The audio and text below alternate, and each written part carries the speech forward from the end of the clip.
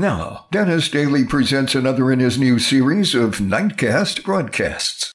Hi, and thanks again, everybody.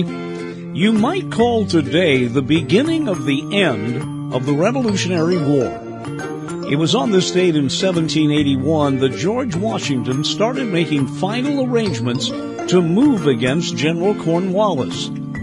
After striking an agreement with the French for troops and borrowing part of the French Navy, Washington began the long trek southward, first about halfway, then coalescing his troops, and then moving toward the peninsula at Yorktown. Cornwallis soon found his encampment was an island surrounded by rebels with constant cannon fire, some coming from the French Navy.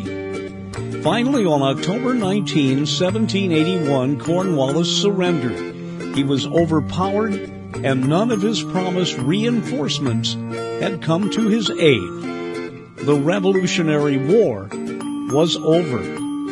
That's NIGHTCAST. I'm Dennis Daly.